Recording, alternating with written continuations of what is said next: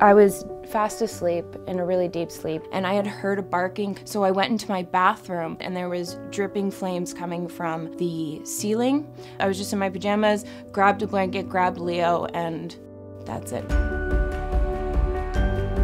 The fire alarms didn't go off. If it hadn't been for Leo, I don't know where any of us 30 tenants would be.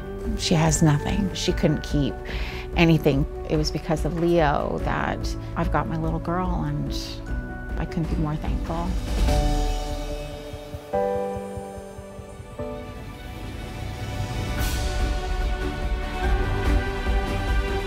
Oh my God, it's Billy.